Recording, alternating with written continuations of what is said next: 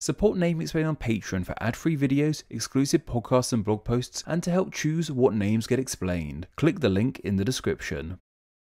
The various accents of the Caribbean are loved by many for their chill, laid-back vibe. To many people, the definitive Caribbean accent has to be none other than the Jamaican accent. This accent is deeply popular and has become linked with the likes of relaxing beaches, Rastafarianism, and of course, reggae music. One Bob Marley to many may be the most beloved proprietor of this accent. Of course, this accent and this nation are way more than just a series of tropes and stereotypes that I just laid out there, but I'm sure you understand where I'm coming from with all this. The Jamaican accent is one that is loved by just so many people. In fact, Big 7 Travel, whoever they are, listed the Jamaican accent as the world's 17th sexiest accent, nestled between the Yorkshire and Danish accent. That puts the likes of Bob Marley with the likes of Sean Bean and Mads Mikkelsen. Pleasant company to be with, that's for sure. Away from its relaxed vibe, however, Jamaica is an island with a pretty interesting history,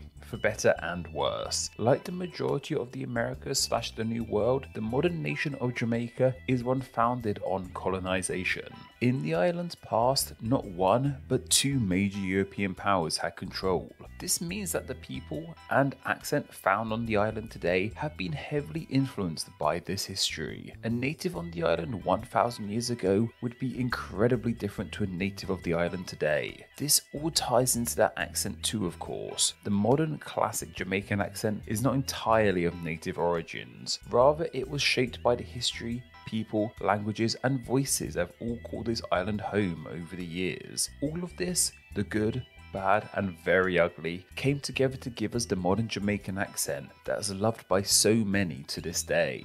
However, it's worth noting that this is more than just an accent. The official language of Jamaica is English. This of course led to the creation of a unique version of English called Jamaican English, in the same way we have American English, Australian English, and so on. However, there's also the Jamaican patois too. This is a Creole language heavily inspired by English and other languages that we'll cover in a moment, that has very much become the de facto language of the nation. This is a very relaxed language, and its pronunciation and written form are heavily inspired by the accent. While it is different to Jamaican English, the exact point of difference between these two aren't too clear. One source explained that Jamaican English is more often used in schools and business, while patois is used within the home and among friends. This is something we see with other Creole languages around this part of the world too. While that may be what language is like in the nation now, it would take quite some time to reach this point. The first humans that settled the island were the Taino people. It's believed they came from South America to the island around 2,500 years ago. They spoke, among other things, a language now referred to as Taino / Classic Taino. As to what their accent would have sounded like, we don't seem to know. However, it's safe to assume that they may have sounded somewhat similar to other native tribes of South America, as that's where they came from initially.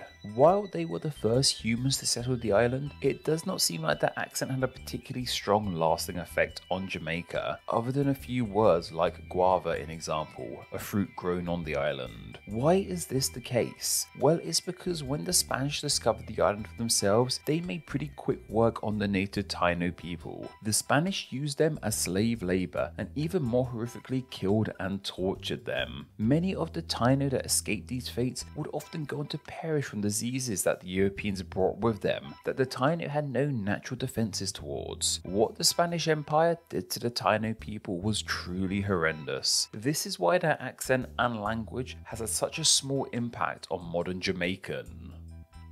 Columbus first landed in Jamaica in 1495, and by 1509 the island was under Spanish rule and going by the name of Santiago. Does this mean that Spanish is the first key influence on the modern Jamaican accent?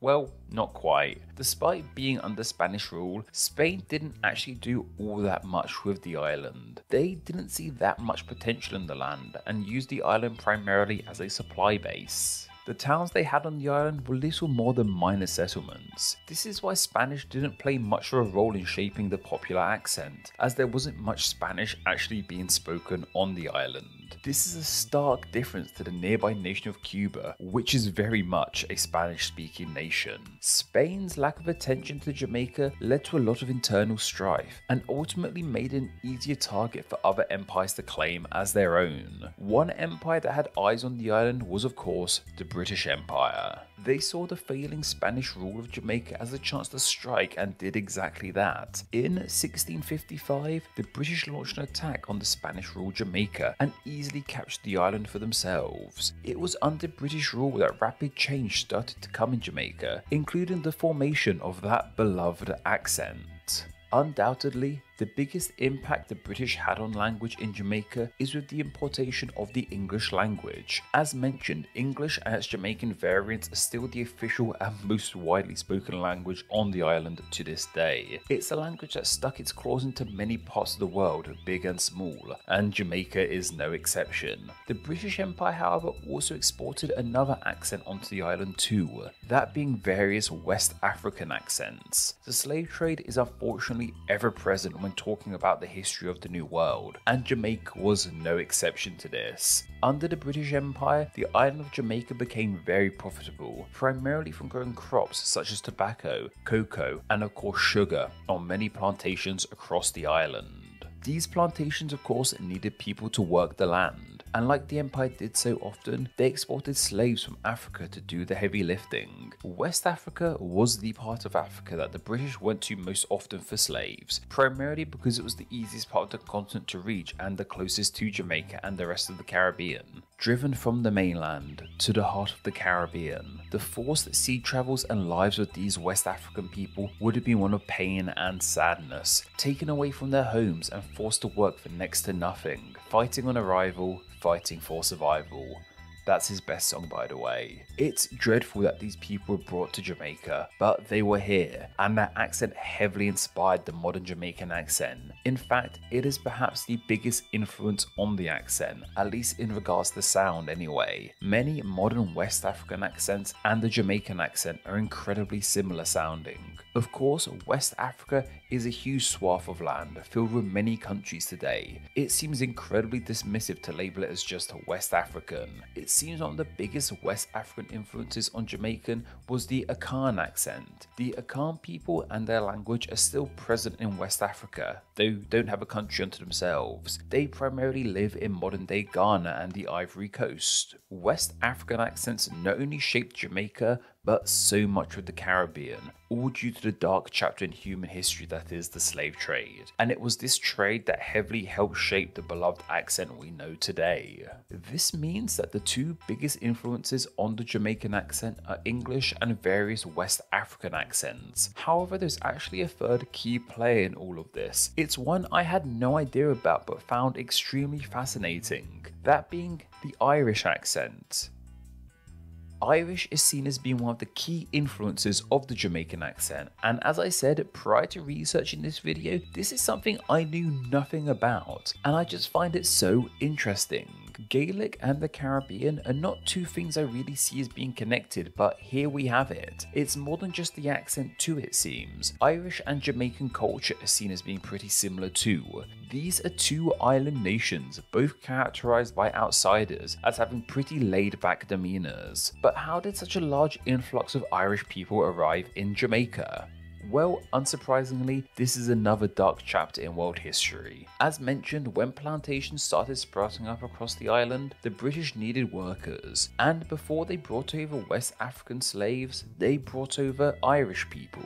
This was under the rule of Oliver Cromwell. Cromwell is a particularly disliked figure in Ireland, and this is one of the many reasons why. Many of the Irish sent to Jamaica were convicts, but not of crimes severe enough to be sent across the Atlantic for. However, other Irish people did migrate to Jamaica out of choice. Suffice to say, the climate of Ireland is just a bit different to the climate of Jamaica, and most of these Irish people would not have ever experienced such extreme heat. This heat led to the death of many of them. Many of the Irish forced to this island became known as redlegs due to the impact the sun had on their fair skin on their legs. Cromwell's solution to the Irish not being able to withstand the heat was to, instead of sending adult convicts over to Jamaica, was to send Irish children over instead. He believed that children, due to being younger, would be able to adapt to the heat better. Cromwell sent around 2,000 10 to 14-year-old children from Ireland to Jamaica. Like I said, he's not a very popular figure in the Emerald Isles, and it's easy to see why. This led to Ireland having a huge impact on Jamaica, including Irish place names and surnames being pretty commonplace, even to this day. Around 25% of modern Jamaicans also claim Irish ancestry. For better and worse, the Irish were in Jamaica, and they would be followed by the West Africans. Over the years, these two groups of people would intermix and live among one another in Jamaica. The accents of Ireland and West Africa, along with a heavy dose of British English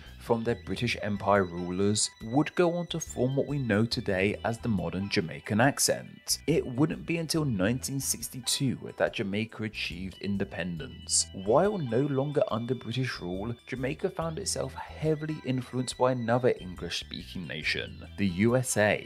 This was all due to proximity to the land. This has led to American English being another influence on the Jamaican accent, albeit a minor one. So, to answer the question in the title of this video, where did the Jamaican accent come from? Well, it came from an awful lot of places. From my tally, around 6 languages/accents played a role in creating the modern Jamaican accent, 3 of those being a major influence and 3 of those being a minor influence. Those 3 major influences are British English, various West African accents, and Irish, and those 3 minor influences are Taino, Spanish, and American English. The bloodshed and slavery in this nation's past is undoubtedly unfortunate, and something that should not be glossed over. I really hope I've done a good enough job emphasizing that in this video. I have another video about British and Spanish place names in Jamaica, which covers a lot of similar grounds as this video has, so please do go watch that one if you haven't already. But it's due to this history, the good and the bad, and a huge variety of voices that have called this island home, that led to the birth of this seriously beloved accent. Thank you to all my patrons who support Name Explain on a monthly basis. Patreon is vital to Name Explain, and donating just $2 a month allows you to enjoy ad-free videos and bonus Patreon exclusive content. It also allows you to help choose what names get explained in upcoming videos, and it gets your name here with all these awesome people. Thank you so much for all the support you guys give Name Explain. Thank you so much for reaching the end of the video. Check out another video and subscribe to stay in the loop on all things Name Explain. Don't forget to follow me on Instagram where I'm NameExplainYT, and also join the Facebook group Friends of Name Explain, both of which will be linked down below. Anyway, I hope you enjoyed this video, and once again, thank you all so much.